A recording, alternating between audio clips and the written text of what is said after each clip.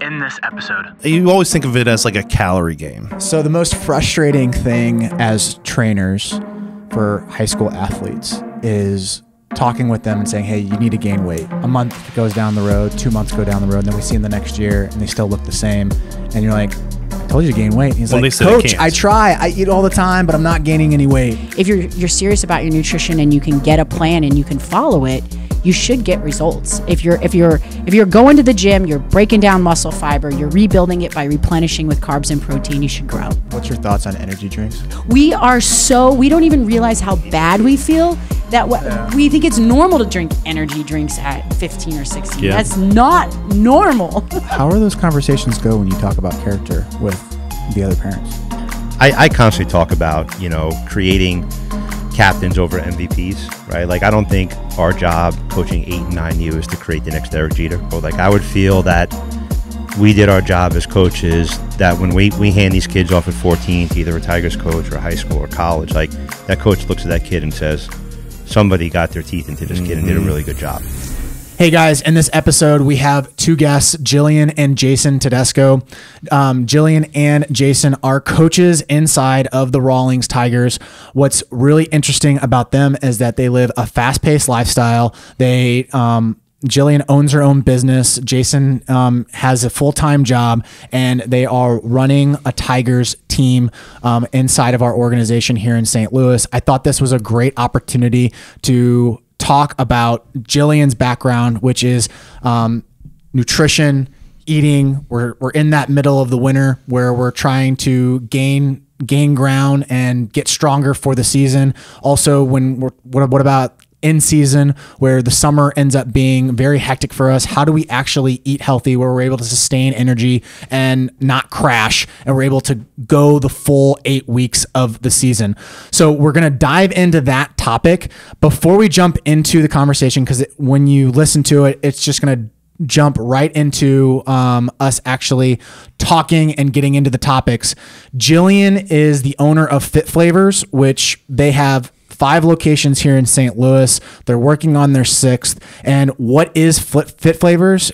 It is a restaurant that makes fresh prepared meals for healthy, conscious, busy people. All their menu items are nutritionally balanced. They're made with quality ingredients and ready to heat and eat. This is not an advertisement at all. We just really enjoy talking with her. She is a certified chef from Le Cordon Bleu. She's a speaker, has her own podcast, and she just released her new book, Owning the Weight. She is a wife and a mother, and she is a Tiger coach. And then Jason is the head coach of their 9U squad. He has a full-time job, and I just find it interesting that they have this busy lifestyle, Dave, and they're now running a 9U team, and they talk a lot about culture. They talk a lot about community. This conversation just went in so many different directions. I have the timestamps in the description, but I feel like this deserves your ears for the full episode. Yeah, it was a really cool conversation that went into a lot of different paths. And what we can take away from this one, and you guys will hear through this episode, is the genuine care behind their voices and why they do it and why it's so impactful to their lives, whether that be the nutrition side of things or the attention to detail and care and culture that they're trying to captivate with their team. And there's a lot of really neat takeaways from this episode that can be applicable to, our audience from a nutrition side, from a sports player development side, from a culture side, from really just being a really good human. So there's a lot of good stuff. And they give you information for parents on how they handle Sal and Vincent, their 2 boys, and how they handle their nutrition. You'll be pleasantly surprised on what her answer is and what his answer is. The reason that I wanted to do this episode is I want to develop awareness around the importance of food for not just our athletes, but our coaches. Players are struggling to gain weight. Teams lose momentum at the end of a long tournament weekend and into the summer. How can we get the most out of our bodies? And that's for coaches too, because we're running those long days where we're going from late at night, writing up the lineup, to then going early morning and then trying to keep the same energy level with our kids. And nutrition plays a huge factor in that, and sleep plays a huge factor in that. And they answer these questions. So I want to talk more about coaching with Jason and how he handles his job. And then also we're going to dive in a little bit deep on the business side with Jillian. I think a lot of those business minded people are coaches that are corporate 500 or they have their own business. I think they'll find her answers really interesting. So guys, thank you for being listeners. Thank you for following us. Please make sure that you subscribe to our channel, give us a review. We view that review system as a gauge of how we are doing. So the more reviews we have, whether it's good or it's bad, it gives us really good feedback on how we can develop this episode and develop these episodes and move it forward. So, and guys, if you have any suggestions on guests, I'm open to it. This is not just our show. We want to make sure that we're hitting on the right guests. If you think someone would be a really good fit for us, please reach out to me. My email is at spiker@rawlingstigers.com, or you can tweet at me at spikerhelms. You can also tweet at Dave at David_Burkby. Enjoy this episode.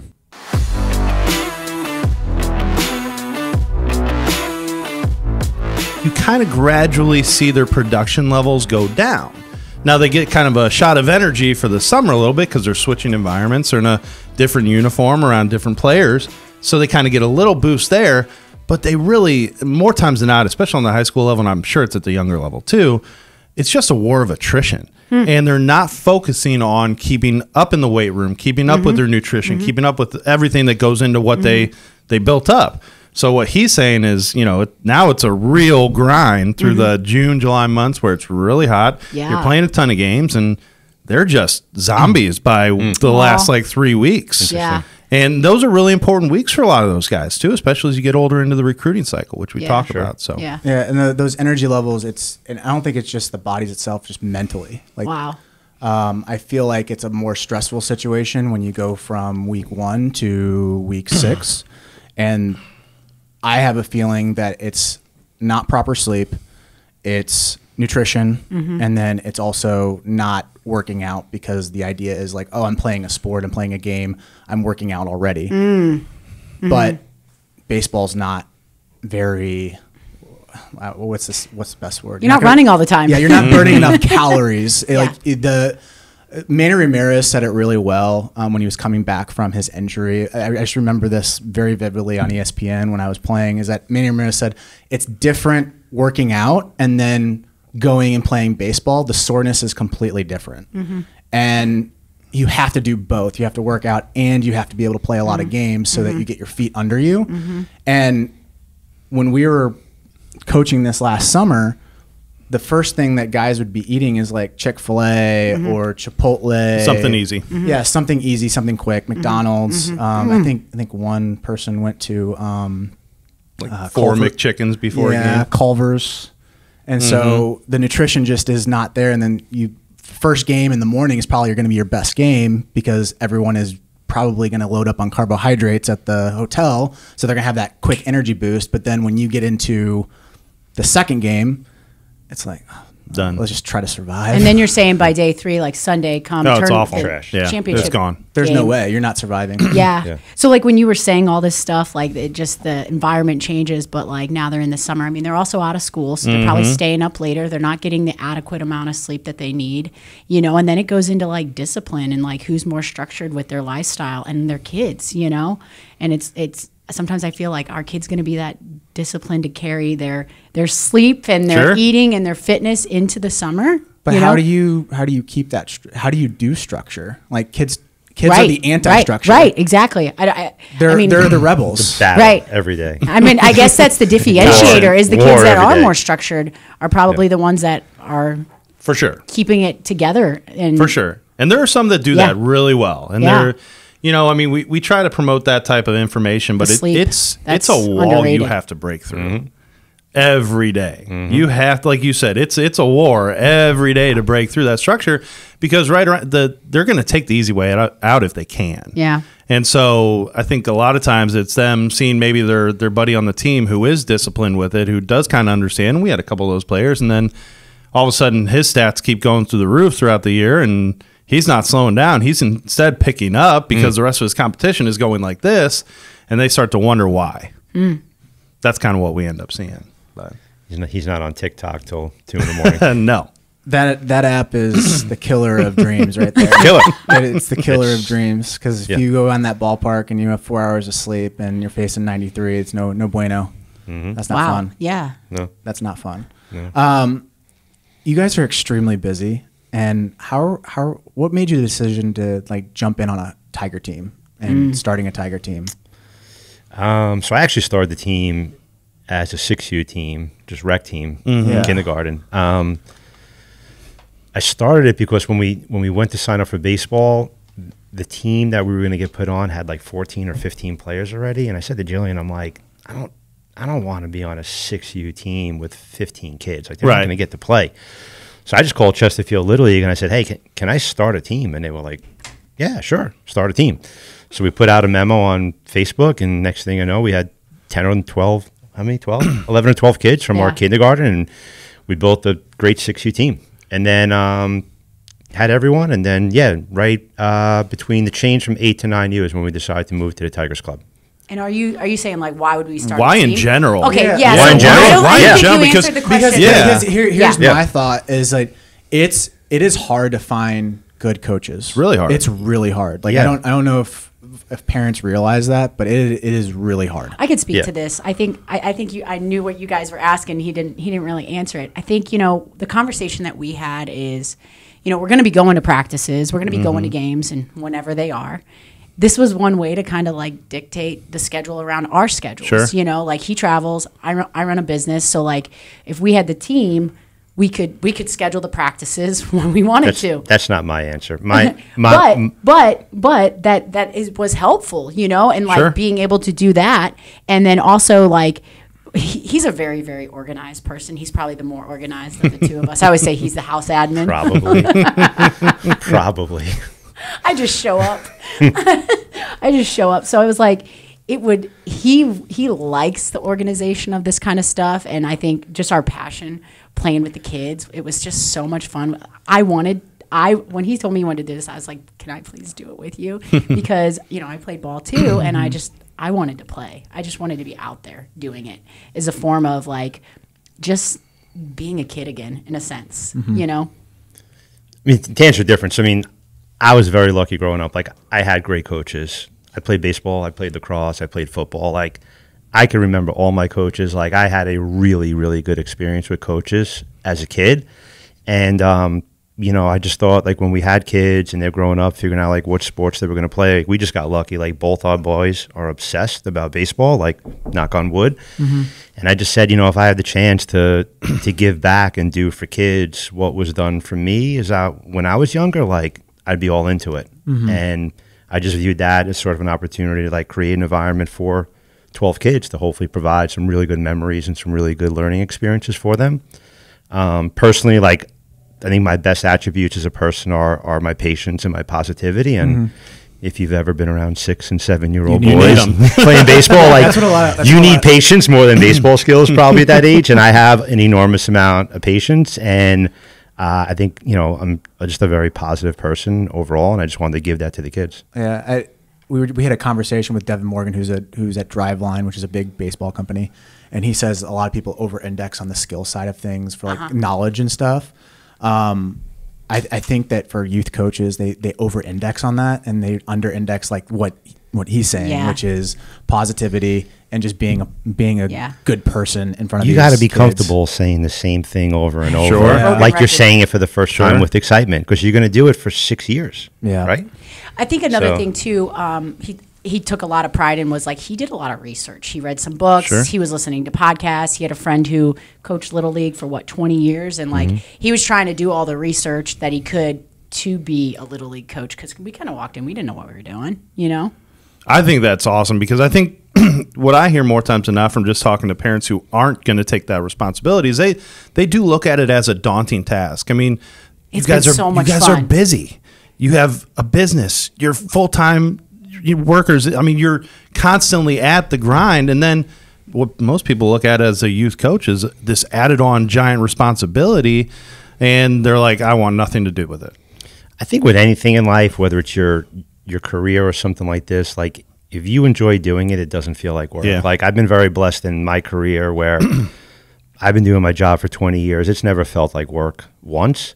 And I can honestly say the same thing about baseball. Like I love the sport. I love seeing the enjoyment from the kids. It could be daunting to some people. That just means it's not right for them. But for me, it felt right. It feels fine doing it. Natural. I was just gonna say, when you're out there, like you can't be on your phone, so like it's therapeutic in a way too. Yeah, you're so present. You're so present out there, which I love. Yeah. Well, and what we see too, because I obviously don't coach at the youth level. We oversee an organization, but I don't coach directly. But I hear it all the time about the experience level that you guys are giving to those young kids. And I view that as a really big responsibility. Huge. And a huge impact you're making on those kids' lives. And I can only imagine that, you know, being parents and going through the process, you saw a void and a need for that. And I think that that's something where people are kind of running away from that responsibility. We're kind of, with this podcast, with what we do with the Tigers, I think we're trying to help people get more involved in it. Yeah. Because I think it's rewarding overall. Like the first time I head coached our high school team, 15U team, it's like they're just now getting out of youth baseball. At the end of that year, it felt so rewarding. Like it felt like I had so much more energy for the remainder of the year. And I think a lot of people don't realize that. You're going to spend a lot of time on it. There's going to be a lot of energy output, but at the end of the day, it's like we had that conversation before we started. Like kids, I just have a newborn, and it feels like I'm getting energy out of nowhere. I feel so tired, but I'm still jacked up about being here and trying to help you. Totally. So, you guys are former athletes, right? College, high school, Just high school. Just high school. Yep. Just high school. And then what sports did you play? Baseball, football, lacrosse. He bowled. Don't let him. I bowled too when I was younger. Yeah. Nothing wrong with that. Really good bowler. Yeah. Softball, basketball, volleyball. Okay. I didn't play golf till I was 25. Oh, wow. Was that just a way to keep in the competition? That was a way to like Spend time with me. spend time with him. I knew, I was like, and I was not playing ball, so I was like, oh, this could be something maybe I could get good at, and then I just got sucked in. Yeah. It can do that. Oh, yeah. Describe healthy eating. Describe healthy eating. And where I'm going with this is Yeah. the word healthy can go in so many different directions. Yeah. Like you can see a commercial. I saw, you're going to laugh at this. I saw a Coca-Cola commercial from 1964. And it was a mom who was sewing a dress. And she was talking about how thin she was. And her secret sauce was Coca-Cola. Coca-Cola. I saw ads from back in the like 30s and stuff. They were promoting sugar was helping you lose weight. Like, yeah, I've seen that. And they use the word healthy. So what does healthy mean to you? Yeah, so I was going to say that's kind of vague. And what does it mean to me, or what do I think it should mean for? It's so individualized, because if somebody has health issues or certain goals, their plan for what they do needs to fit them. But my philosophy is very simple. I believe in like three things: quality food, in portion control, and balanced with all the macronutrients. And that's kind of how I built Fit Flavors. It's the philosophy of get the best quality product you can, how you source it, how you make it, portion control it. So even if you are going to have a little cheese or a little chocolate, it's still in portion control, and then balance the macronutrients. And the whole thing with the macronutrients is that's where it gets a little sciencey, but like when I get into the macros and the micronutrients is really fun because we're watching the sodium, the sugar, the fiber, the fat, like the saturated fat, like all those things, and making sure we know what's going to happen with the meal when it goes into your body. I feel like people don't value quality food as much. I don't think so either. And I think it's where your values lie, and I think a lot of that could be miseducation, maybe not knowing enough about it, what it's doing to your body, how it's making you feel, why it's impacting your sleep. People have so many symptoms, I think, that they live with because they don't even realize what it would be like not to have those symptoms. And a lot of times just eating better will clear up a lot of that. There's so many people walking around with gut problems, and, certain foods just exacerbate that, and then a downward spiral of symptoms that they feel. Either it's acid reflux, gas, upset stomach, skin problems. Yeah, I find it, I just find human nature interesting where someone will be mad, like argue with a price of like going to a steakhouse, which is, if you go to a really nice steakhouse, what is it going to be a plate? Like 50, 60 bucks? Yeah, at least. And then Unless you're eating Wagyu. Yeah, but then they'll go to McDonald's and get a $3 hamburger. Technically, it's coming from the same animal, but the food quality is totally different. But they're willing to say, I'm going to go buy a Tesla. And they value the car more than the food, which the food is going to help you actually sustain and actually live your life a little bit better. And your mindset's going to be a little bit clearer. I just find that interesting. Do you have any comments on that? I just go back to the lack of knowledge. I think if people realize, like you just said, you might think clearer. Yeah, like they might not realize that the impact of food has on their mental focus, or like how well they're going to sleep due to their digestion and what is harder on their digestion. I think people just are misinformed with nutrition as a whole. And so we just look at food as like a dollar amount. What do you think the starting point is? Like, you just, because I'm trying to think back of how I got involved with eating healthy. Yeah, for me, the same thing. I was just trying to figure it out and try to understand. And I had my own journey with nutrition. I started off and I got put down the wrong path, and I did a little yo-yoing when I first started, and it was just trying to follow fads to look a certain way with my diet, and then realizing I didn't feel well. And then I was like, God, I'm going to have to really learn this stuff. So just understanding basic nutrition, and then understanding, like when I was looking at food labels, I was more concerned about the macros than I actually was the ingredients. And so if it didn't say there was any sugar, but it could have sugar alcohols in it, like I would consume it, and I wondered why I felt so bad. And I'm eating all this sugar alcohol, and it was giving me gas and upset stomach and headaches. And so I started looking at where my food was coming from in the ingredient list, and if I could see how many chemicals and processed things were in my food. And then I started eating more quality foods, and that's what was the biggest life changer for me. Do you think people default on brand? Like they see a brand and then they just start?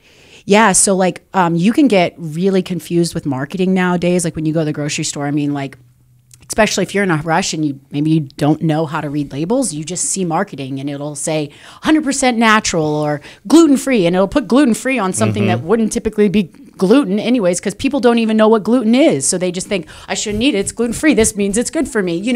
So there's a way that marketers will put like buzzwords and like catchphrases on their products to draw a consumer in. And then if they have a really clean branded label, it can actually look healthier than it is. But you just have to read the labels. It's the fine print. Yeah, it's the ingredient list. It's really the ingredient list first, then the macros, in my opinion.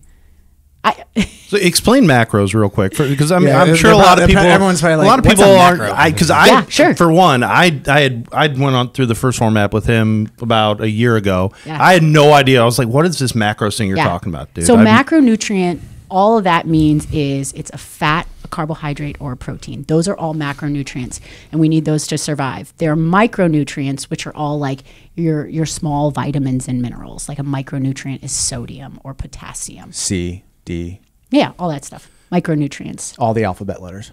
Yeah, there you go. Well, and when I first got introduced to it, the way I used it was I never really understood, you always think of it as like a calorie game. Right. Okay. Yep. And so I always looked at calories, Okay. and I was like, okay, well, if I go to the gym and my watch says I burned 500 calories, but this meal cost me 1,000, I'm at a 500 deficit, and whatever. So that's kind of how I thought about it. But the macro side of it kind of changed it for me. It kind of gamified it. It's a little bit more detailed, dialed in. It's a little bit more, I don't want to say high level because I don't want to scare people, but like sometimes when you're starting off, it can be a little overwhelming to just start tracking your macros. Sure. I mean, it's an all-in kind of thing, and it can be overwhelming because you're counting every single thing.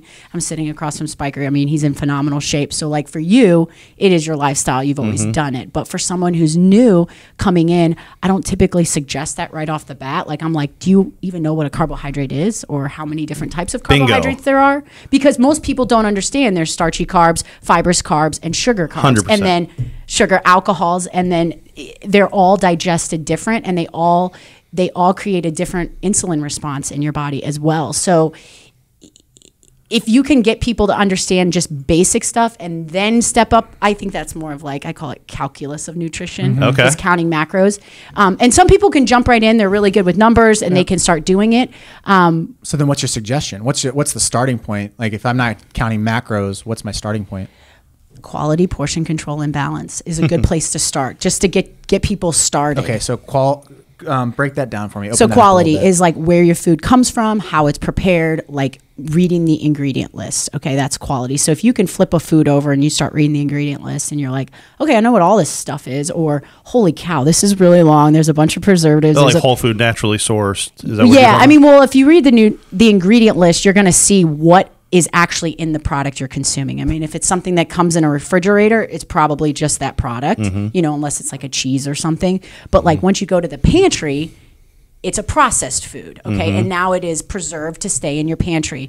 And some of processed foods, I mean, they're less, how do you want to rephrase that? There are some foods in the pantry that create more of a negative impact on your body, okay? You know, and some are more processed than others. I love the example of like oatmeal. So it starts off as groat, then it goes to a steel cut oat, then it's a old-fashioned rolled oat, then it's a quick oat, then it's an instant oat. And the further and further along that oat gets processed, the faster and faster it digests in your body, and the more of the micronutrients are stripped from it, and the macronutrients. So less fiber, it digests faster in your body. It's not going to give you sustained energy. So much changes when food is processed. So understanding the quality of your food, I believe, is so important, because when you can put whole food in your body, it's like putting medicine in your body. Yeah. When you put processed food in, it's like a foreign object, if you think about it. For sure. It's not the way God intended us to eat, was a bunch of processed food, but it's everywhere these days. So your whole foods would be like chicken, steak, fish, rice, potatoes, anything that's in a bag that you have to actually cook. Yeah, I mean, and typically it's a one ingredient food. I mean, like, so I guess a good rule of thumb is if I look at the ingredients label and the ingredients list is short, that's probably going to be a whole food. It's awesome. Yeah, that's what your body's going to put a baseball spin on it. Calories can be like total pitch count, and your macros are like balls and strikes. Oh, that's a really good point. You know what I mean? I like that. That's a really good point. So the first is quality. This is my opinion. So people understanding quality is important and valuing it. Willing to pay more. And I think everybody knows that one. I think deep down you understand the quality of the food you're looking at. Yeah, but I don't think people are paying attention to it when they're making food choices. That's true. Okay? For sure. Or they wouldn't be eating from the gas station. They'll make as excuses. Much. You know, yeah. Yeah, for sure. Well, they view it as like, this is cheap. What's easy? This is cheap. This is easy. Quick. I'm going to pay for it. Yeah. Well, you're going to pay for it too in the way you feel. Sure. 100%. Mic drop. I mean, it's all, you know, yeah. When should someone actually start? Do you recommend athletes like going into macros at all? Oh, totally. I mean, like, I'm not saying I'm against that. I'm just saying like at some point you should graduate to macros. If that's needed, you know, like I said, some people are very diligent and routine and they need that structure. Other people, it could be a reverse effect on them because it becomes so psychological and mental that they get obsessive about counting their macros, and now they don't have the best relationship with food. And then you could walk down the fair lines of feeling resentment after you eat, self-sabotage, guilty, and then you start sneaking food. I mean, I could go on and on about how that was me years ago. Wow. Yeah, I did not have a healthy relationship with food. I used to obsess about numbers, and when I let all that go, and I just said, I'm gonna focus on quality, portion control, and balance. I can look at a plate and say, I know that's what I need, and I'm good. You know, I don't count anything, and I have never for years. Everybody's got to do what works for them, but I'm also not a numbers person. I think that's really important. I think everybody is different. For sure. And you know what? And Plus we consume a lot of our products. I also know all the macros. Got a home field advantage. Spiker, I also know all this stuff in my head, so I don't need to count it. But somebody who doesn't, I mean, I have experience with this, so it's like I've done it enough. I know. You probably done it enough. You know. I know, but I like seeing the number. Yeah, and that's good. But it works for you. Also, just the background, I was an economics major. Okay. So I do like to see the numbers. It shows me that I'm actually doing something, and I can always follow that blueprint. If I don't have that blueprint, then I'm kind of just like, I'm floating in the wind, Yeah. and not knowing So what to do. it's good. You like the structure, you like the discipline. So, and you found it has worked for you. Yes. But the second thing I would say is like people understanding proper portions. Because if you put the proper portion on your plate, and if you're training, you know, you need a double portion of carbohydrates or whatever, that's when those macros will grow with your goals. So like you can bring them in. Odds are is you need someone guiding you with macros, whether it's MyFitnessPal. I think you can put in your goals and your weight and all that, and it'll give you like, here's what you're supposed to consume, you know, and being able to get it as close to that as you can, but then you got to be consistent with it, you know? Yep. Can you break down fats and carbohydrates? Because I think that gets a little lost in the mud. Sure. So they're both sources of energy. So fat has 9 calories per gram, where carbohydrates only have 4. Protein also has 4 calories per gram. So like when you eat a carb, it's burned off once you've burned 4 energy units. That's 4 good. grams, yes. Yep. Whereas fat is more than double. Okay. The way your body breaks down fat, it's much slower. It's just more a compound molecule than a carbohydrate. But if you're eating a complex carbohydrate that's more fibrous, it will break down slower. But once you get into those like more simple carbohydrates, they digest so fast. As soon as they hit your tongue, they start breaking down to glucose. So would you say that this is a fair assessment that carbohydrates are like putting leaves onto a fire, and then fats are like putting twigs into a fire, and then protein is like putting a log into a fire? Kind of, I guess. Yes. I mean, it really depends, because also too, when you build a meal, like if you're eating one food by itself, that's one thing. But once you combine all the food together in a balanced meal, and you've got your protein, your fat, and your carbohydrate, you are going to have sustained energy because you've got the right type of fuels. It's when we fuel with too many carbohydrates, the wrong type of carbohydrates, it just leaves us feeling bleh. And your body can only process so much at one time. So if you don't need it or use it right then, and you don't have anywhere to store it, your body will convert it to body fat. So then here's the question for players then. Do I want to load up on carbs, or is it still a balanced meal?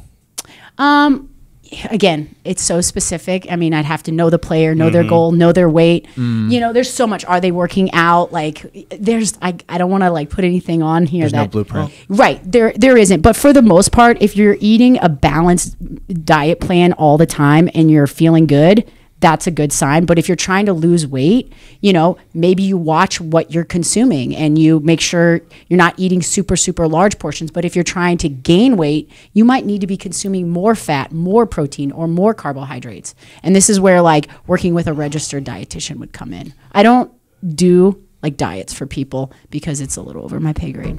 Well, and let's go down just this a player and coach kind of route, because that's a vast majority of our audience anyhow. Totally. So I think about this conversation, and from a coaching standpoint, I think that coaches are obviously they're being pressed, a lot of energy being used, where it's in practice, a season, coaching, whatnot. They want sustained energy throughout that, right? A player has specific goals on the field. They want to obviously see their stats, their power increase, their velocity increase, their speed increase. They want to see the development process continue. But I think that, at least, and I'll speak from the coaching standpoint, by myself, I have no idea about nutrition. Yeah. I am very, very basic with it. And I played college sports, which is kind of crazy. I didn't get taught much then. It was more like, okay, you worked out, now drink a protein shake. They didn't really tell you why, but you're supposed to do that. Yeah. And then, you know, you eat relatively well, but, you know, you're a college kid, and they didn't tell you the negatives of, well, putting this in your body is going to make you feel this way, and that's going to detract on the field. And certainly high school athletes, and I would assume younger athletes for sure, have no basic knowledge of nutrition at all whatsoever. It takes a back seat. They don't even understand the ramifications of putting a Big Mac in your body and how that's going to make you feel. I mean, they have nothing. It takes a back seat, and what's weird about college sports is that you have a bunch of Lambos in the clubhouse, and then you're feeding them unleaded gasoline. That doesn't make any sense. And I was in the same boat. Missouri State didn't do any of that. Like we could consult with somebody, but it wasn't to the extent of like actual knowledge, and like, because you have to learn it. It's a day in, day out process. It's more of like a classroom setting than anything else. I read a book written by the trainer of Michael Jordan, Grover. Oh, Grover. Tim Grover. Yeah. Grover. And he was just talking about how Jordan used to like love to eat a steak before he played, and everybody was like, "Oh, that's not right." But he was like, "Jordan feels great on the steak," Right. you know. And it was like, you got to find what works for you, and that was his like pre-game thing. Was he ate a steak, and I thought that was so cool. So, but like back to what you were saying before, I think a coach would feel great if they just ate a well balanced meal, and not necessarily before, but like 2 meals before, like getting that energy Sure. into your body. And like someone who's going to be playing in the heat, like an athlete, they might need more carbohydrates, that fast burning energy before they're playing a game. So how do you start that conversation? Because most young athletes don't want to hear that. I mean, they don't like, if you start talking about nutrition, it Most almost starts. athletes, you mean most coaches too? Most coaches for sure. Yeah. And yeah, I mean, I just think like, why wouldn't you want to have every advantage over your competition? that's where it has to start. I mean, like, I can't wait to teach our boys about nutrition. Like, they're just too young now to Yeah. grasp it. I'm trying to work with the parents right now. We've just kind of like getting them tapped in a little bit with Fit Flavors. how has that worked? I'd love to hear that. How are those conversations going? Yeah, so we, like, one of our last tournaments just gave everybody a gift card to get them in there, to get their kids some meals before the game, to get them fueled up, just so they Before could the weekend. expose themselves to like what balanced nutrition looks like. And then, you know, just having conversations with the parents when I can, you know, one-off conversations. But I envision, you know, maybe when they're a little older, of probably having like a sit down, almost like meeting and talking about Sure. it with them and teaching them. I want to show them like categorize foods like proteins, carbs, fats, and vegetables like in categories, and show them like, this is what happens when you eat this. This is the type of energy and result that you will get. And I bet you anything in those conversations with those parents, I bet you hear stuff like, well, we're just too busy to do that. Or there's no way we can cook a 50-minute meal. We have no time. But that's where it comes down to like, you have to be willing I'm to just- spend Oh, for that sure. quality food. But Like what- here's an well- example. Like we were on a road trip. What did I always do? I was always No, I looking know. for the restaurant, Yes. right? I was looking Yeah. for the quality restaurant. Yeah. I wasn't looking for like, let's For sure. go to. You're like, oh, can I find something clean there? Yeah, something clean or something like it has to be clean. It has to be good. Yeah. I'm not going to go to a clean place that is god awful food. I'm just not going to do it. Like I like my food tastes good. Yeah, you want to try to eat. You want to try to avoid fried food, and just eat a protein, a starch, and a vegetable. Like, I think people overthink it. For sure. It's That's what I was getting really at. that's where I go back to like basic nutrition versus calculus. Is like when you look at your plate, you should see a lean protein, which is typically steak, chicken, turkey burger, fish, nothing fried and battered, and then like a rice or a potato. Or even if you're going to do a sandwich, you're going to have processed bread, but that could be your starch. And then some type of vegetable or even a fruit for a kid would be fine. They're super active. But putting that whole food into them, that's going to be full of those micronutrients. Yeah. And that's what I'm getting at. I think that most parents, most players think that this is some crazy calculus equation. Yeah. They think it's so hard. I did. complicated. They think it's really, really complicated. They think that it's overwhelming. It's a task that like I have to spend all day, every day involved in it. And they don't understand. I'm speaking for myself. They don't understand how simple it actually can be, how it doesn't take all that time. It's conscious choices over and over, but there's so many things. And that's why I think like with Fit Flavors, when we sat down the first couple times and talked, especially about your company, I think that you talk to the normal person really well, where you don't try to sit on a pedestal up here saying, this is the only way and this is how you do it. I think you make it really simple in terms of good food, good quality portion. Like you can do this. Convenience. People Yeah. can do this. Like I think of pasta as like a great example. Kids love pasta. Everybody knows how to cook pasta, but it's white and it's processed. Yeah, there is whole wheat pasta. There's what is it? Lentil pasta. Those might be Terrible. better for you. But yeah, they're terrible. So like I would say if you want to eat white processed pasta, like pair it with a steak or a chicken or something and put some like red sauce on it. Don't smother it in like Alfredo sauce, and then salad or broccoli. Like Right. you've just taken a pasta that you know your kid is going to eat, give it to them in a reasonable portion, but put a protein and a vegetable with it, and now you've got a balanced meal. Like it doesn't have to be this perfectly cooked sweet potato every single time. Like that's not realistic and sustainable for a family or a kid. Right. You know, like we have to learn how to bend if we're going to do this for the next 20 years with Yep. our kids. You know what I mean? So that's where it's like, what's realistic and what's not.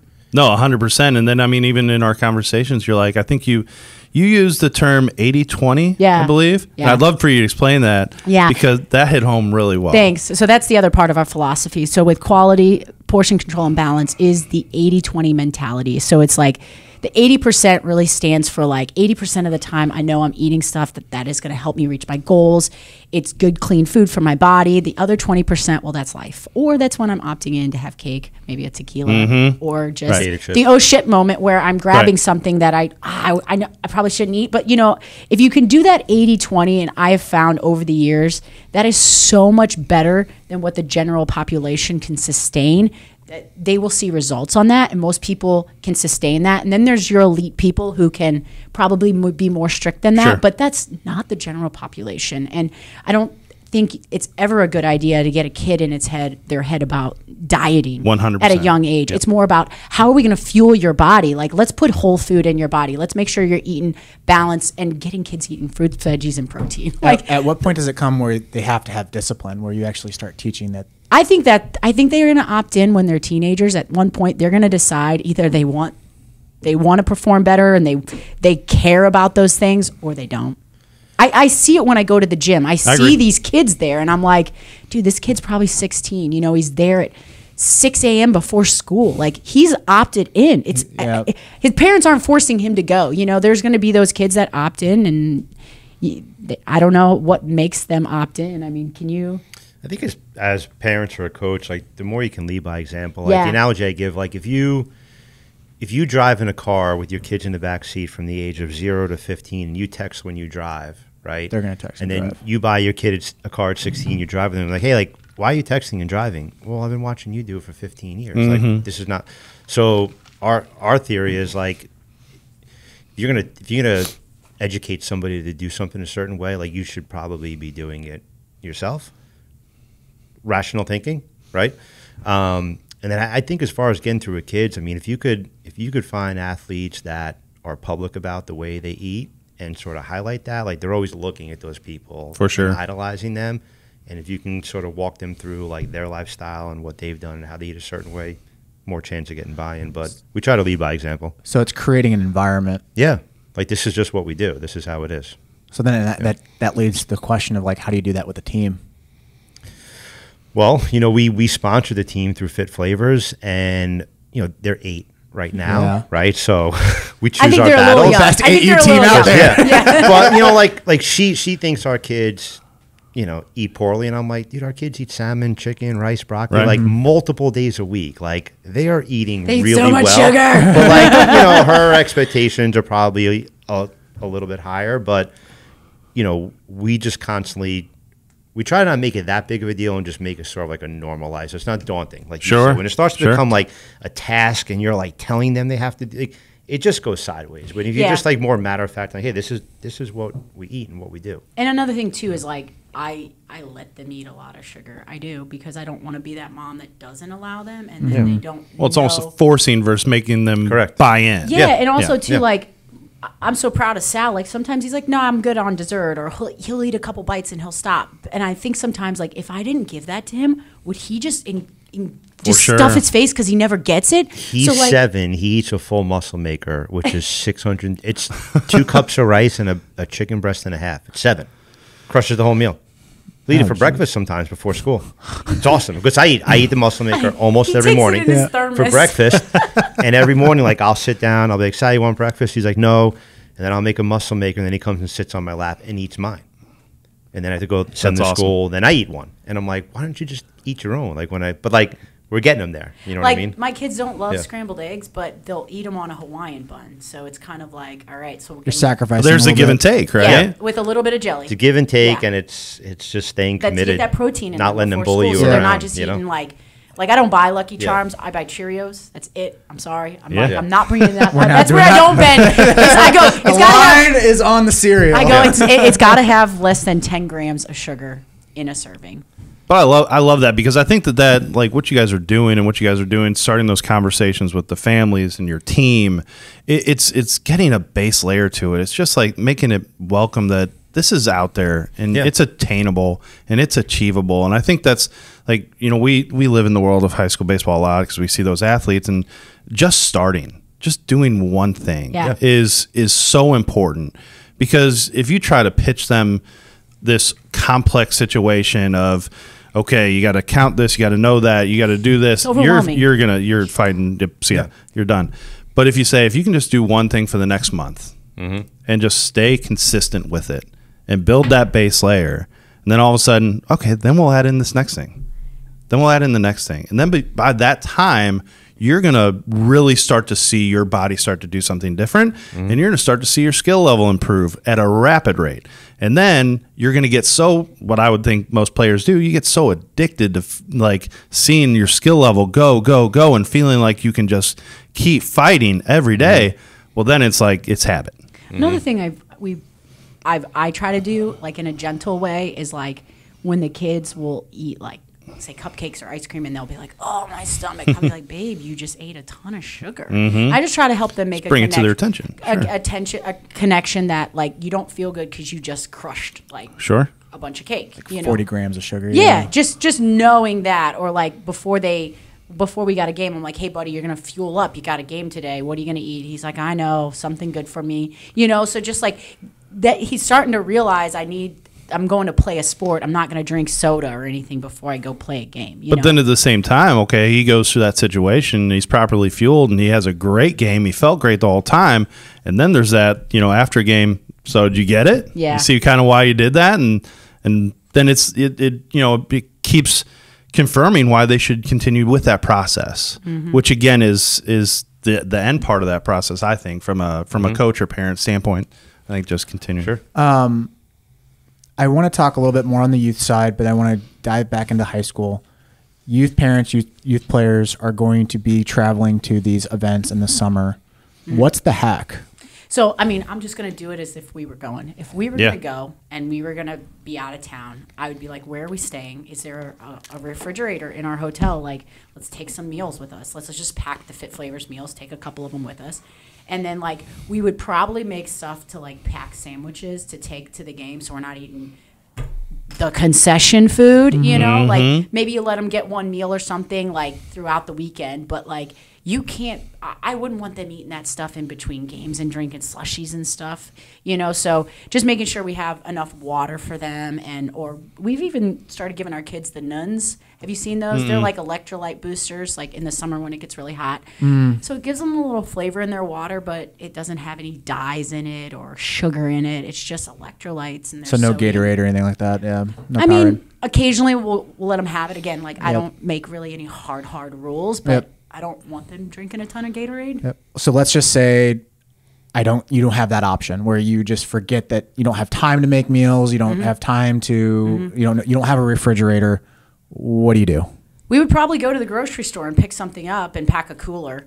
Okay. Like I'm psycho, so I would find a way to make sure we had at least one healthy meal for the day, or we'd find a healthy restaurant the best we could when we were out of town. So if I pinned you down and said you have to eat at restaurants, you would just make sure that we would make it work. You'd make it work. We'd make it work. So no fast food joints whatsoever. We don't eat like that. So no Chipotle, no nothing. So Chipotle we would eat at. Typically you can get chicken thigh there and rice. You just you watch the portions. Like I'm not going to overeat there. I would typically get like the veggies with the salad and stuff. But like my kids, I want them to load up on the rice and get the carbs and replenish and stuff like that. But I would say Chipotle is probably one of the better fast food options out there. I think something you said that was really important in that conversation is the preparation side of it, is looking ahead. And like, I'll give you an example. Exactly. Takes a little work. And I'll give you an example, and I think this is the most crazy thing in the world. Like for last year, we had 17-year-olds who were looking to get recruited into college, and there were colleges coming out to watch these players play. And we had so many examples where, let's say we have a doubleheader, and we had a pitcher who's throwing in game 2, and he needs to fuel in between each game so he can have sustained energy throughout it. And where does he go? He goes right to the snack stand, and he gets nachos and a hot dog. Yeah. It's crazy. Oh, it's so good. And they do it all the time. And, you know what and I'm like, what are you doing, dude? Concession stands don't have better food. Yeah. I was actually talking to. I should open a concession So stand. I was actually talking to one of my friends who is a higher up at sports facilities, which they have multiple facilities throughout the country. Like they run the big, like Elizabethtown is one of them that he helps run that. And I was trying to convince him to do something with First Form to get better, at least something like a level 1 bar or something like that. I don't know if it's going to go anywhere, but it seems like why wouldn't you have that healthy choice? Or probably comes down to just food costs and money. It becomes money for the business. Becomes margins and everything like that. We played at this place. We played a tournament out in St. Peter's, and like I was really surprised, but they were like grilling their own burgers. And I was like, oh, at least they're making them. But I mean, who knows? At least they're a little better. They're a little homemade, you know. So the most frustrating thing as trainers for high school athletes is talking with them and saying, hey, you need to gain weight, and you need to gain weight faster, and you need to get in the weight room more. And then a month goes down the road, 2 months go down the road, and then we see them the next year and they still look the same. And you're like, I told you to gain weight. And he's like, Coach, I try. I eat all the time, but I'm not gaining any weight. Is it BS, or is it they're actually trying? Because again, I'd want your expert opinion on this.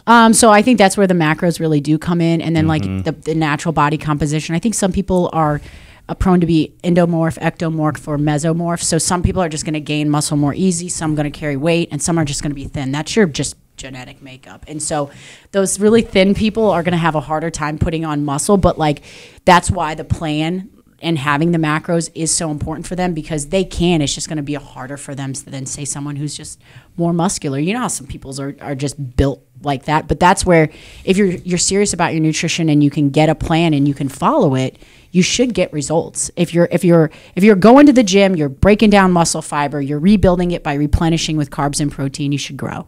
I mean, that's science. So math. It's math, yes. Numbers so math and science. So you're saying part of it's BS, part of it is... Well, when the kids say we eat, I mean, eating empty calories and processed food is a lot of empty shit calories. And more times than you're not, not going to grow. It's just harder when you're just eating processed carbohydrates and not good proteins. And you ask them to break it down, because I've had this conversation a million times with young athletes. So I'm like, okay, well, tell me what you eat. And then they go through it and they're like, well, I have a smaller type of breakfast, and then I have a snack here and this. And they don't even understand how much they're burning. They have no concept at all. So they think that because they're full in a couple meals a day and that they kind of like their friends, or maybe a little bit more, that all of a sudden if I do that and weight lift a little bit, that I should just be, boom, see ya. And they have no idea. And they're probably at a calorie deficit anyhow. They have no clue on that. And they especially a teenager, the metabolisms are just ripping. You know, how much do you think they're burning a day? Yeah, a day. I don't know, 2 to 2,500 calories. Just maybe? sitting there. Yeah, probably more. I don't sitting know. there, It depends on how big they are, but I don't know. I mean, what's an average male? I mean, I'm assuming they're exercising and stuff like that. So that just puts it in perspective that you've got to put way more calories in when you're... That's where the macro side, I think, really is key. And that's so something that I think would be really neat to talk to high school athletes is kind of gamify that, is really put those numbers in front of them and say, you need this, this, and this, and this, and here's how you can get it. You know, and they don't know that stuff. I mean, even just watching them food journal for like 2 days and then looking at what they ate and talking to them about it's kind of like, I used to make my clients journal for just a couple days just so I could see what they were actually eating, you know? And like I'd have women who would be trying to lose weight and they'd be eating like yogurts and like all these foods that were just like empty calories. It's like little lactose and fructose. It's like, this is doing your body no good, even though it's 100 calories. Like eat 100 calories of something that's good for you. That goes back to the marketing. Like when you see day in light or whatever. Like it's just like a big 100 and like but it's like sugar. That 100 doesn't mean anything. It's just sugar and yuck. There's nothing in there that's helping your body. You know what I mean?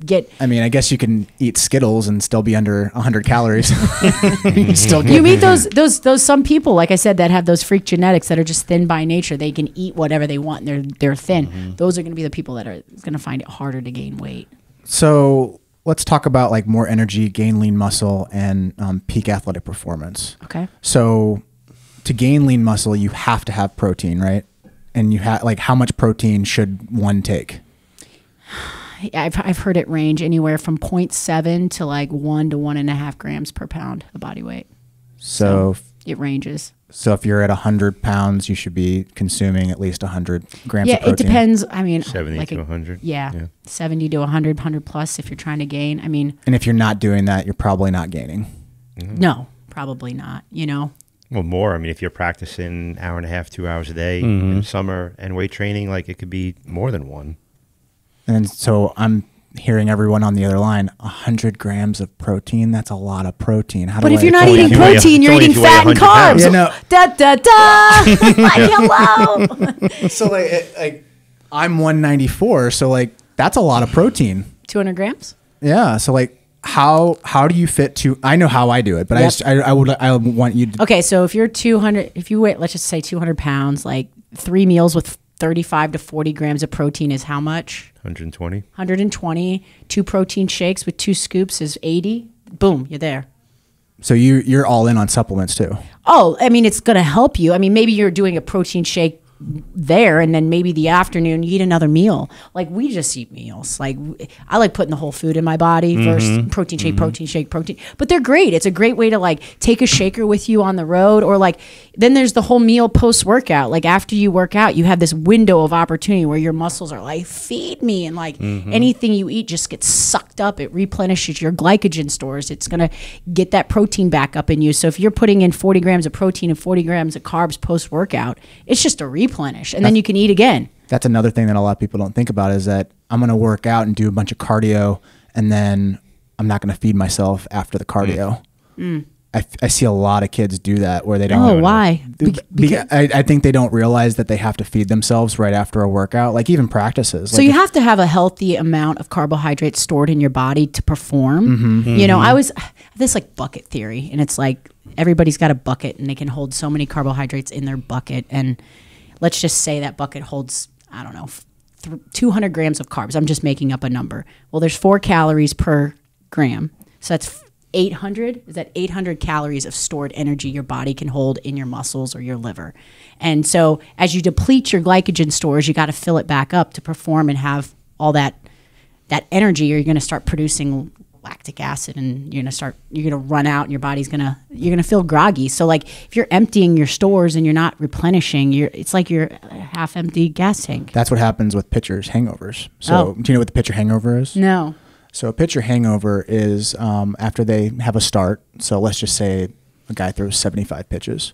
So in those 75 pitches, let's just say 30% of those pitches are like high intent. So you're in high pressure situations, 3-2 count, 2 outs, guy on third, stuff like that, right? Mental energy. Yeah. So you have, everything is being used at that point. After they pitch, they do not restore their body with the right nutrition and like water, protein, because it's not a 1-to-1 comparison of working out. Like, they don't view it that way. They view it as like, oh, I just played a game. So like more times than not, you're told to go run. Yeah. Yep. More times than not, you're told. Now that you say that, after I was a pitcher. I just threw a 90-pitch game. I'm worn out. I'm exhausted. Who tells you to run? Our coaches. Yeah. Oh, yeah, is it for sure. That was just the standard. That was the old standard. Gotcha. So the standard was that you would go run right after you pitch. Yeah, like 30, 40 minutes. You're going to go run. You're going to go. It's the stand. It was to clear the lactic acid out. Okay, I've heard that before. And then you're like really exhausted at that point. And you like, I can tell you so many times where my brain didn't even function at that point. Like, I wasn't thinking about. You're running on fumes. Yeah, I wasn't thinking about getting a protein shake or making a meal. I was like, dude, where's the nap? Where's the couch? Like, that's all I wanted to get to. And where's the soda? There's also, you know, if you went into that gas tank half full, and you're going to feel like if you went in with a full gas tank and you're ready to go, you're probably going to perform better. Yeah. Then you fill it up, you're going to probably avoid that hangover. You know what I mean? It's just replenishing electrolytes, like you said, water, and getting those good macros in there and helping your body recover. And your I'm sure your arms are, well, I don't know. Sure. Our pitcher's arms sore. Oh yeah, for sure. After, for sure. And I think the really interesting thing, because I kind of go back to when I was in college, nobody talked about the timing of your meals around an athletic event. No one talked about it. I mean, a typical day for me, when I was a Division II pitcher, so we didn't have the luxury of playing 1 game a day. We'd play 2 on the weekends, 2 on Saturday, 2 on Sunday. I would show up at the field at about 9 a.m. for a noon doubleheader. We would do field work, etc. I might have a breakfast before a little bit. I was never much of a breakfast eater, so if I could get a couple bananas in me or something like that, that was good. But then I would not eat until maybe in between games at 3. Wow. And let's say I'm starting that second game. I mean, I'm starting at maybe half a tank. Wow. I didn't notice it because I was still young. Those bananas, they just burn off. Yeah. Oh, yeah. But no one talked about timing. I think that discussion's happening a lot more at the professional and collegiate level, and hopefully filtering down to where 2 hours before or whatever it is, you have to put this X amount in to have that type of performance output in your game.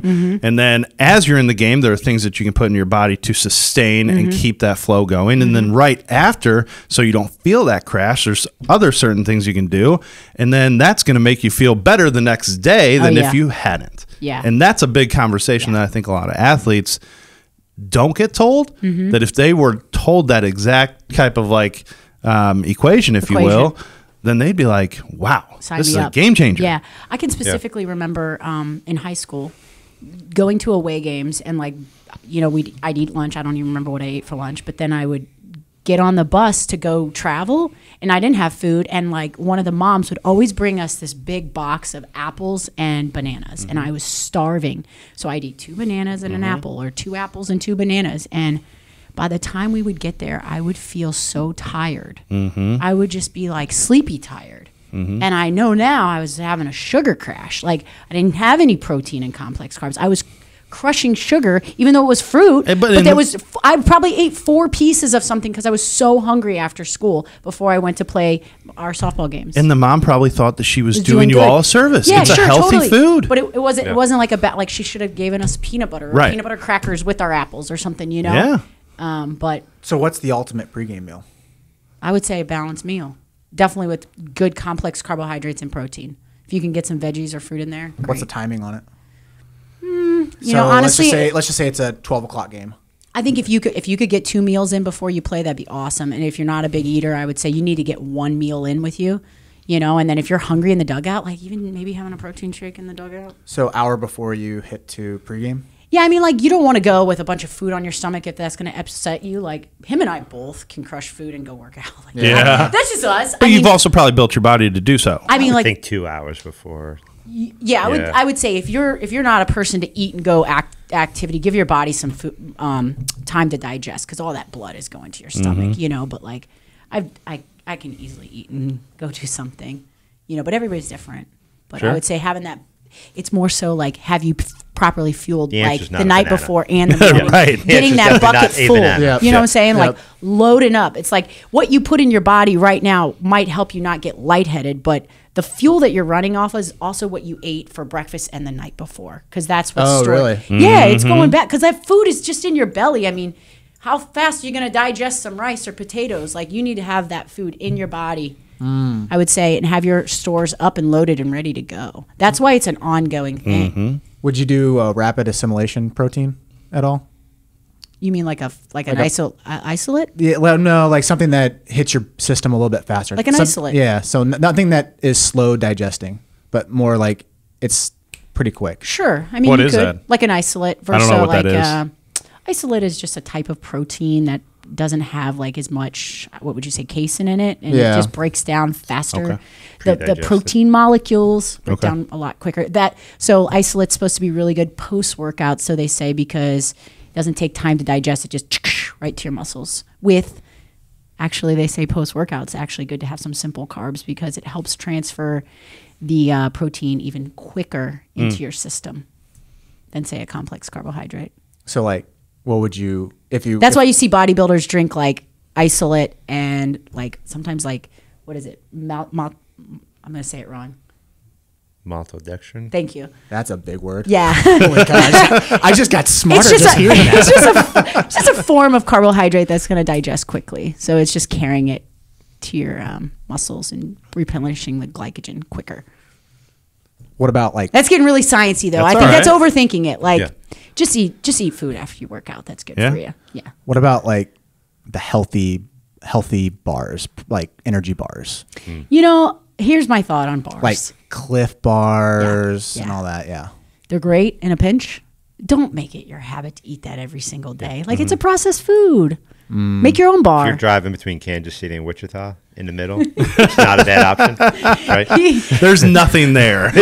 So what's so funny is like I've had Fit Flavors for how many years, and I feel like Jay really got on the Fit Flavors wagon several years ago and really got into eating the food consistently, and he just really started seeing different results with his physique. And he's like, holy cow, I didn't realize how much I was overeating at times, or going long periods of time without eating, or eating Cliff Bars. He was eating too many. He's like, God, I would have a banana and 2 Cliff Bars for breakfast. I was like, eh. Now he eats chicken, broccoli, rice. I mean, he doesn't like to eat breakfast food, so he'll just eat chicken and rice. But it's a balanced meal, so it's just so much cleaner on the system. And it's such, like with whole food, you're eating a large portion. Like you can eat chicken, broccoli, and rice, and it's less calories sometimes, versus eating something processed that's just full of maybe saturated fat or a bunch of sugar, where you're not going to get that when you eat whole food. You know what I'm saying? Mm-hmm. What's your thoughts on energy drinks? I don't like them for kids. What age would you? Probably 18 or 21 when they're adults. Like, God, don't get hooked on that stuff. Holy cow! They crush them. Yeah. So It's a bad We don't even drink. You'd wish there was regulation on it. Oh, man. I just feel like, one, it probably makes you not hungry. And so they're probably eating less on them. It's giving them this false sense of energy, gets them off their natural circadian rhythm, where they're probably wanting to stay up late. Then they're groggy for school. Like it. Then they're drinking another one. Like, I just think it's almost like, if you think about it, it's like a little mini drug. You know, I just don't like any of that stuff. I'm thinking, why would you want to? If you needed one, I guess you could have one, but why not just drink like a cup of coffee? It was really funny. You're 17. I know. They show up. I'll tell Right? you. That's the problem. Is like we don't even realize how bad we feel. That we think it's normal to drink energy drinks at 15 or 16. Yeah. That's not normal. No. One of the guys I follow, he's in finance, and he tweeted out, because he lives in Puerto Rico. He's like, oh, I opted out for the croissant and I went in for the coffee. I'm so proud of myself. And then someone tweeted at him and said, oh, you went with the drug instead of the food. Nice job. He's like, tip the hat. Good job. Yeah. So I think we kind of get that false sense with the caffeine that it's giving us energy, but it's actually just kind of delaying the inevitable. Yeah, and the more you drink it, the more tolerance that you build up, and then you're just like loading stimulants in your body, which could have a reverse effect if like you really get hooked on them. You could trash your adrenals, you know, and really have a Eat a cup of rice, man. Just eat a cup of rice. A cup of rice. So I'm guessing you're not a fan of pre-workouts or anything like that. You know, everybody, you do you, boo. Like, I have my own. Look, I just have my own set of values and standards for my own body, and I would never poo-poo on anybody. But like, I wouldn't want to put that stuff in my body. I'm pretty sensitive to stimulants, but like, I know it helps a lot of people. If they just want to drink it before a workout and have a killer workout, great. You know, but it's that on all the energy drinks and all the stimulants. Like, just be careful. You know, that's all. Especially with kids, that makes me nervous. You know, but I don't feel like I need that.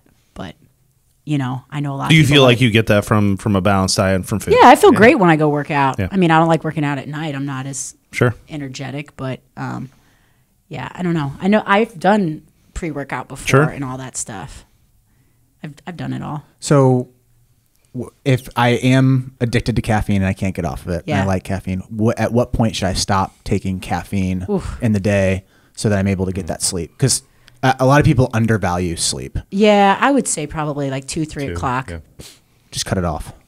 You probably want to, or if you had to cut it back, maybe cut back your portion and start cutting yourself back, because you're gonna get that like caffeine withdrawal. I just looked at my watch. It's 3:47, and I have a coffee here. So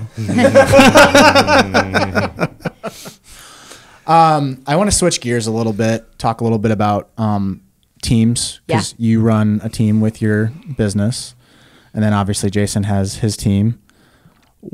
How big is the community aspect of your team, and then how do you cultivate a good community around that? Anyone? You want to go? Bueller? Yeah. We've gotten really lucky with our team. Faith is a big thing for us. So when we put our team together, like, we were pretty upfront and transparent with people that the word and faith is important to us. And I think that just kind of naturally drew some people to our team that had kind of similar beliefs and mindsets and goals for how they want to raise their kids.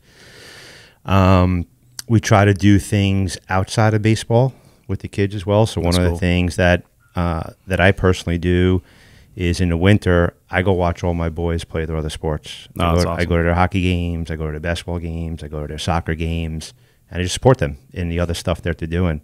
And the parents, they say it goes like such a long way with the kids. Those are two things. We've I don't know what else. Sleepovers at our house. Yeah, we do a team sleepover every year. That was which chaos. 10, 11 boys sleeping over is interesting. I made them filet mignon. And right, she did. You don't hear that at a 9-year sleepover very often. And you know what? They tear it up too. They tear it up. They do. Yeah. So they're gonna love me. I think just being involved in their lives outside of baseball helps build community inside of baseball, both with the kids and the families. The reason I asked the question is because it feels like we're kind of losing that a little bit, just because of how big this world is now with the phones and the iPads and the computers. Because I remember back in my day, I went to Catholic school, and the community was so tight knit. It was extremely tight knit. Like everyone knew who everyone was. People would support each other, go to games, and like these are people that don't even have a sports background sometimes, and they'll come and hang out with you.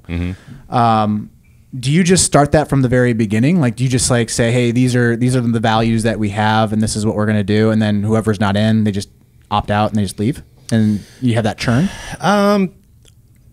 I wouldn't say anybody left, but people certainly sort of came. It was when we started the select team. We kind of put out like, here's what we're doing. Here's what we're gonna kind of planted your flag and said, here's how we're building the team on. Yeah. You know, well, from communication, and here's the values that we believe in, and here's how our team's gonna be ran, which I think is really important because that gets it out in front, and you do attract the people who want that. Because I think people, they don't, more times than not, we talk about this on the podcast, I think a lot of parents get into team situations or clubs, and they don't even know what they're looking for, and they're not asking the right questions. And I think that's where situations go awry a lot. Well, they chase the status, they chase the eliteness rather than the community aspect, which then gets you what's right for their kid. Yeah, which then gets you to the elite status, which a lot of people kind of don't realize is that, like, if you kind of switch the priorities from status and elite and put that under and put, I want to be close to a really good community and really good people, the eliteness ends up coming.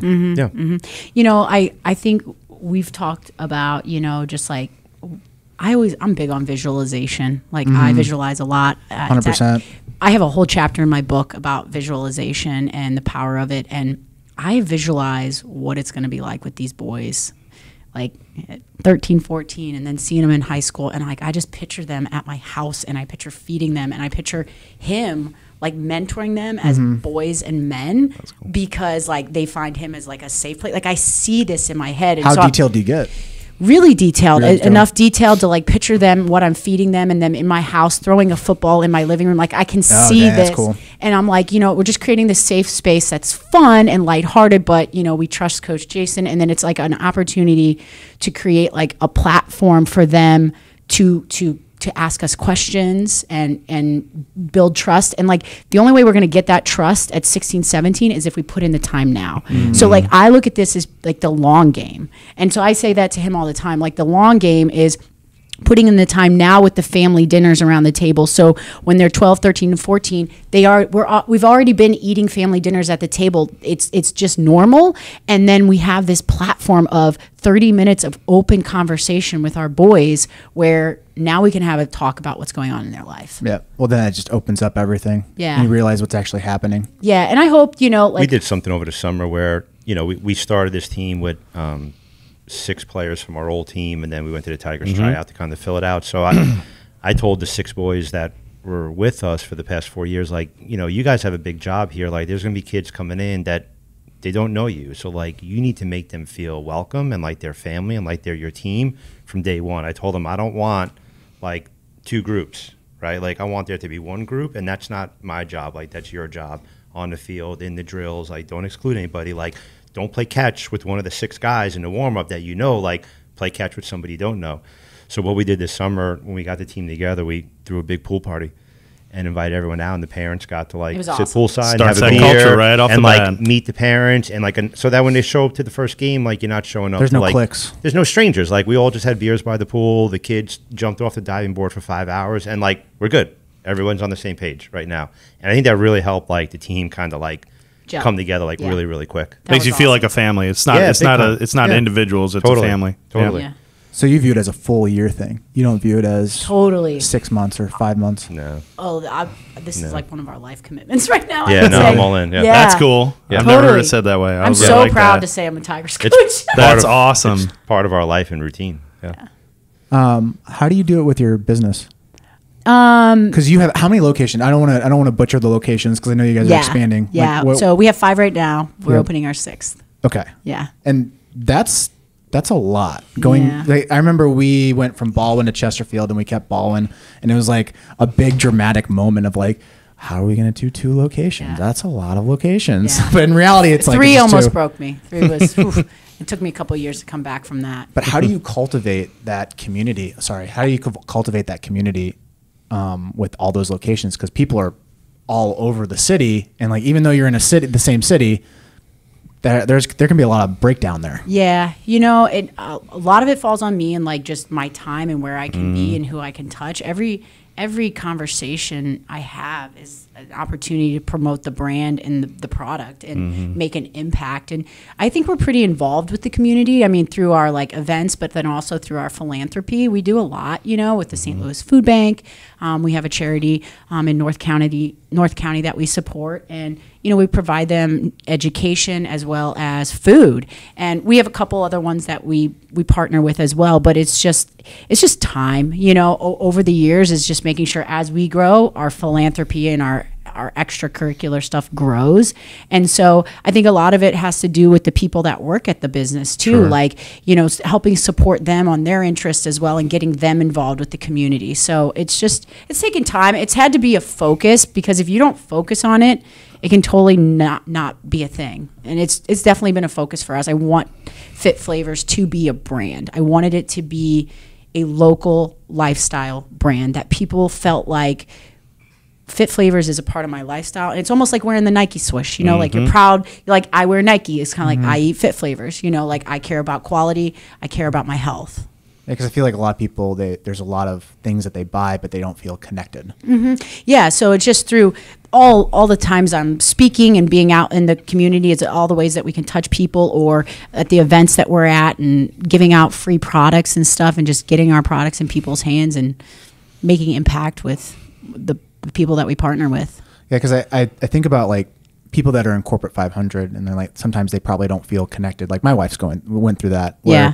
she would be with one company and she absolutely loved it because everyone's connected, everyone has that community. But then she goes to a different company and it's like total. Are you talking about internally or externally with the community? Internally? Internally with the So that's what I wanted to get at. Too, Oh, I'm sorry. No, but I think that was a perfect answer on the external, but like So internal, because I think there's a lot of the dads are in corporate 500 and they also coach Tiger teams. So I think it's kind of cool having that cross section between. We just talked about how you've just connected the team together. How can someone do that internally inside of a business or inside of a team where they feel a little bit more connected? How can they do with? So like, because you have a business, you have 5 locations, you're going It's on time. your 6. It's yeah. just it's time So and you're intent. you're investing into the and people. intent. It's what are you visualizing, and like how do you bring it to fruition, and understand like this does not happen overnight. Like it takes time. Like I just look at my business and how it's ebbed and flowed over the years. It's grown, and I've definitely gone through some hard times. I've had turnover and stuff like that, and it's like, how do I get the employees to buy in? How do I get people to opt in? You got to create opportunities for them and make it fun for them and give back to them and invest in them. So like I think one of the things, she built a culture committee at her company. Oh, no way. So this That's is a cool. committee Yeah. of typically non-managers. Yes, they have but to be. employees that want to have a voice and be a voice From of every the department. company, and they need to bring ideas to the committee. And we'll do barbecues. We're going to do a company Olympic Day this year. That's cool. Which is going to be awesome. he's gonna MC. Yeah. Well, and two, it's like what is gonna, they're bringing ideas to us. So now it's not all on me now I'm putting it back in their hands. All right, you guys want to create this culture, what do you want to create, and so getting them more involved has created more buy-in, and then they've pushed it out and throughout. Managers get to choose an event per quarter to do with their staff, and company so it's almost picks it like up. you release control a little bit. Totally. You gotta give back. Yeah. You gotta incentivize them to buy in. So I think when people take full ownership of whatever they're in, there's more buy-in. So you got to give them some ownership to take. So if they can take ownership of being on that committee, there's more buy-in. Which then goes back to what he did with his players, which is like the 6 players. Hey, this is your team. You got to make sure that everyone feels included. You almost created your own. It's actually one of our core values is take full ownership. That's awesome. cool. Yeah. You created your own culture committee inside your team.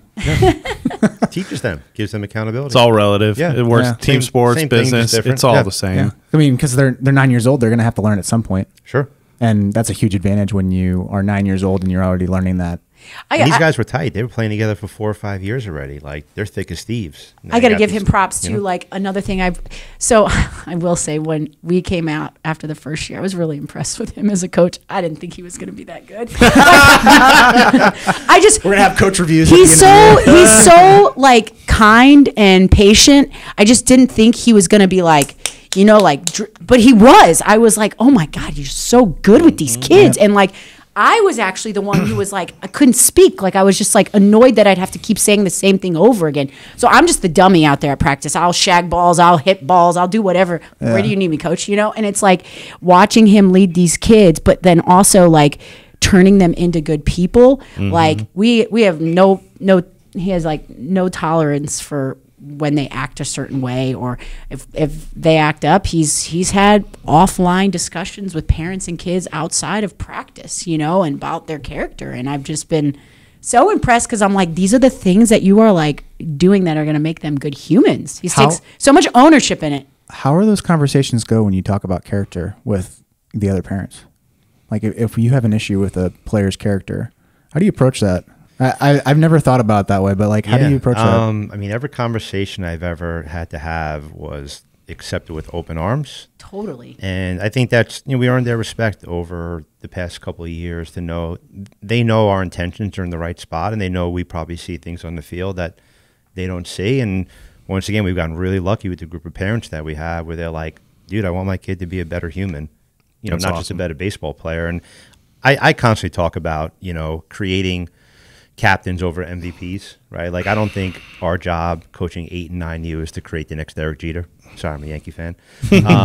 That's another coach's job down the road. Like, I would feel that we did our job as coaches, that when we hand these kids off at 14 to either a Tigers coach or a high school or college, like, that coach looks at that kid and says, somebody got their teeth into this kid and did a really good job. Like, good humans, respectful, hard worker, takes care of their stuff, and then they're ready for the next level of development. That's where I think a lot of coaches get it wrong. They view it as a skill. I want a team of captains at this age over MVPs. Like, I want them, like you point, like, your boy strikes out, like, pick him up when he comes in the dugout, right? Yeah, and I heard like so many kids are dropping out of baseball when they're older, and like because it's not fun or it's too much. So it's like we're trying to find a healthy balance, because like we're extremely competitive people, but at the same time we're like, it's the long game. Like, we want these boys playing in high school, so like it's got to be fun. It can't be too overbearing. So it's like, how do you find that healthy balance? Yeah, like Project Play. I don't know if you guys know what that is. It's by Aspen Institute, and they have a committee every year that visits in, I think it's Denver. It's Denver. And like, they show that baseball peaks at 12 and 13, and then when it gets to 14 and 15, and then just went Really? Is that like sophomore year? Freshman, sophomore year. I mean, is where you peak? Yeah, it's like you peak at 12. You peak okay, at 12. so 8th grade. The peak, 6th grade. 6th grade. Yeah. Sorry. Yep, you're good. You're good. No, you peak at 12, and then whether it's other opportunities or other things that are drawing your attention, or just the overall demand, or the things experience. That are getting your attention, like girls. Yeah. I think that's the girl index, right? There's a lot. I mean, there's a lot that goes into it. So something we always talk about is not only game adoption, but keeping kids involved in the game with this through experience, what you're talking about. And I think where you're going about it in a really great way is it's more than baseball. Yeah. It's more than baseball. Yeah. And sports, sports have taught me so many things that are applying to my life today, that if I wasn't involved in sports, I don't know where Totally. that would have been. And that wasn't what I learned on the field necessarily, but maybe in a practice setting or a backyard, play around with the team and things of that nature. That's what a lot of it's about. Yeah. And so We talk a lot about the fine line between having fun and like goofing off and being disrespectful. Sure. He talks Like, about that all the time. that for me is like a hard line. I want you to have as much fun, but don't pour dirt down your friend's back online. Yeah. That's not fun. Yeah. You know what I mean? So 100%. yeah.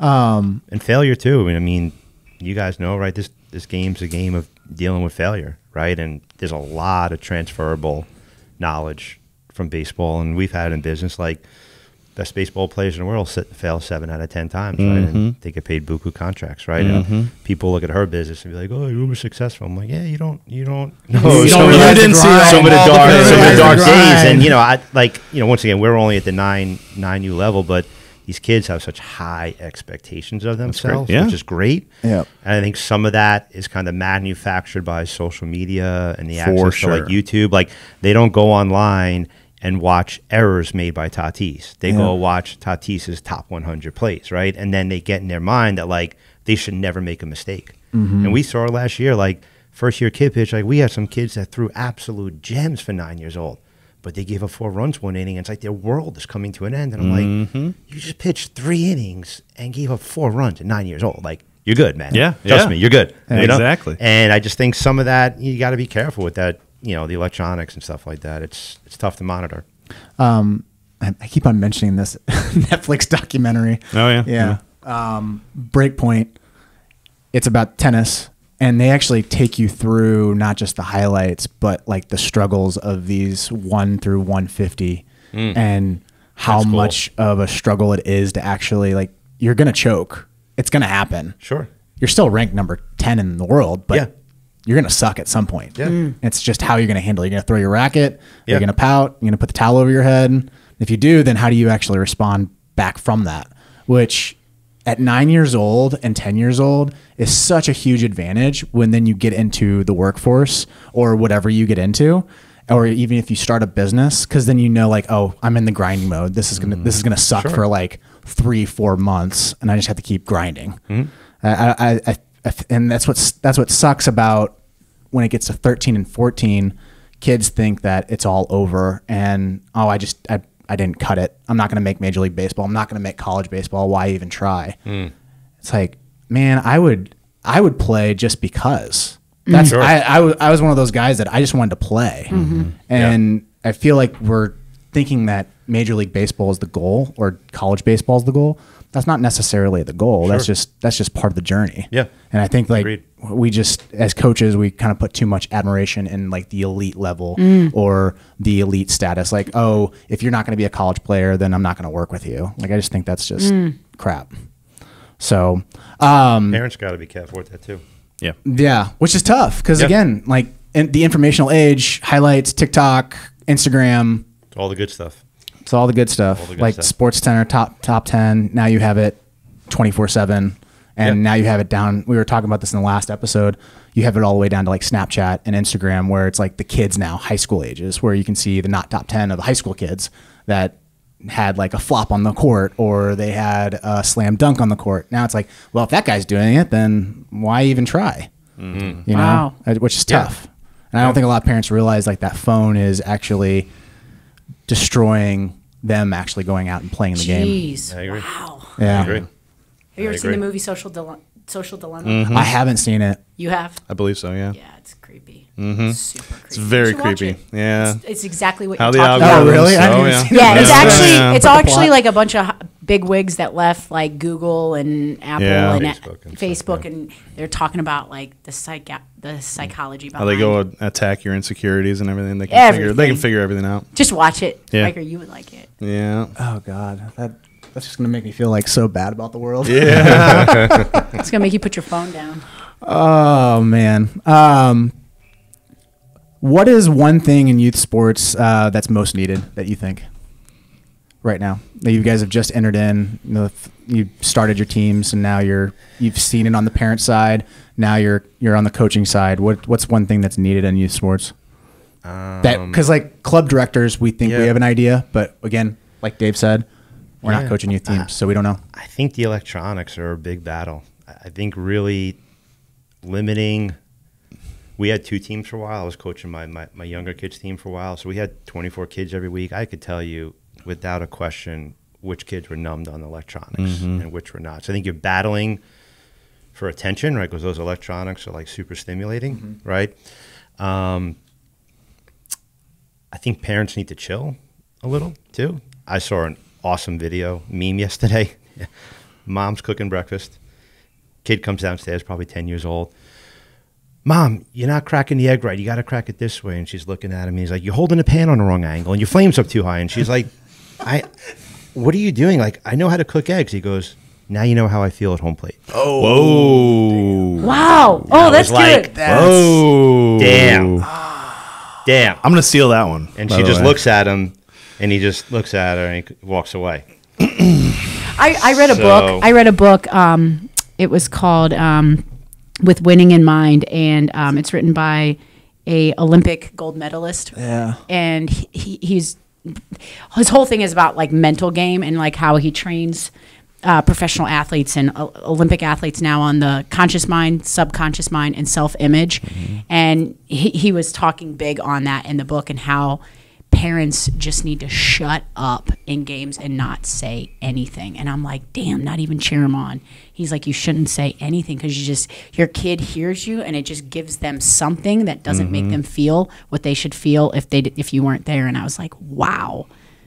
I think parents need to re-engage with their kids a little bit. Like me and my boy, we play catch every single day. And we got a guy that walks his dog, and he's been seeing us for 5 years every day.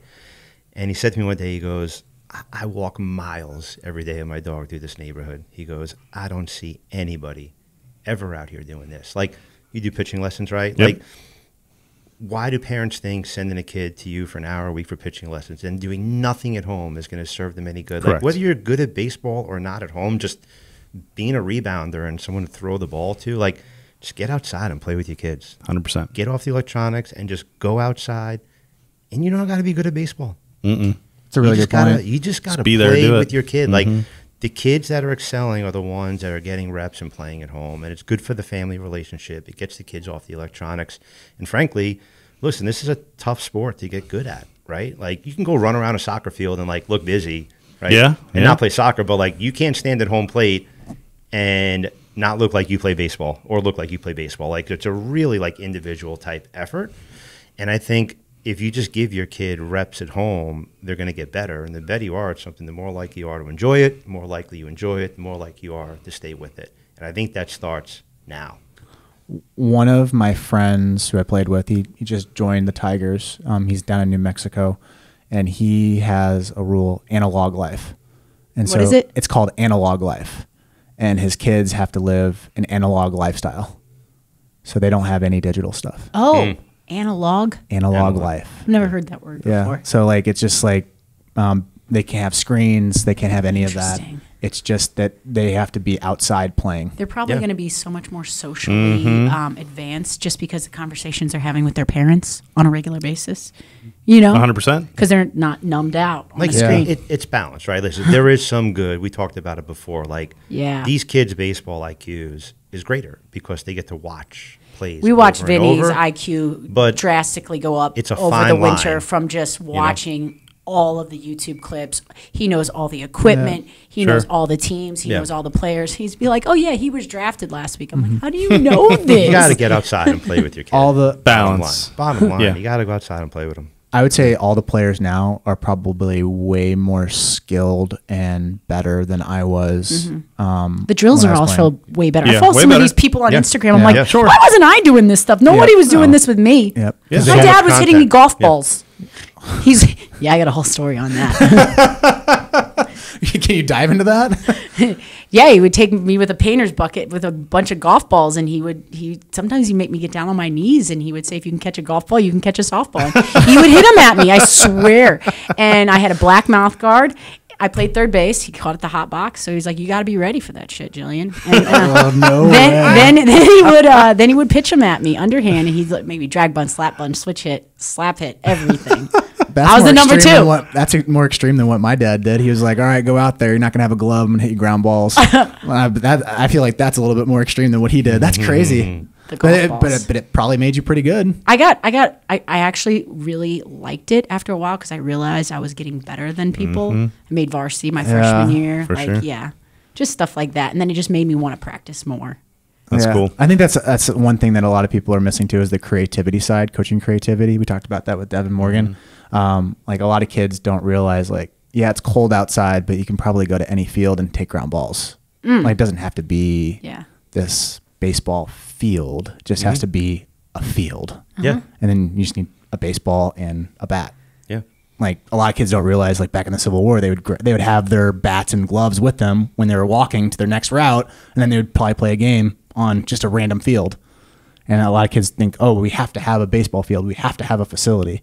No, you don't. Just figure out a way. Like there's a cool account on Instagram. It's this former Japanese player, and he's teaching kids how to field, and they're out there in the cold in the winter and actually taking ground balls, and these kids are absolutely loving it. And like it's on frozen ground and everything. They and don't care that it's cold. They don't care. They don't care. You care. They don't care. Yeah, they don't care. Yeah, they don't care. If you make it seem like it's the best thing in the world, they'll be like, oh yeah, this is fun. Yeah. This is awesome. Give me another ground ball. Yeah. So, guys, this has been an awesome conversation. I appreciate your guys' time. Thank you. Dave, you got anything else that you want to ask? No, it was awesome. I mean, a lot of tons of insight on my side from the nutrition side. The way that you're building a community around your team and the culture that's so needed, and it's gonna just it's the experience level, right? That those kids are just absolutely loving every aspect of. There's so much more than just playing the game, which I love that you're doing that. So thank you, thank you. Yeah. Where can they follow you? I'm just Jillian Tedesco on Instagram, Fit Flavors, and my business is fit_flavors_STL on Instagram. So if you're in St. Louis, make sure you come over and grab a Fit Flavors. Oh yeah, check us out on the website. It's www.fit-flavors.com. Yep. Thank you. Jason, you want to follow you? Or you, Nah, you follow her. Yeah. Yeah. All right, guys. You can follow me at Spiker Helms on Twitter. You can follow Dave at David_Birkby. We will catch you in the next episode. Thanks, guys. Thank you, guys. Bye.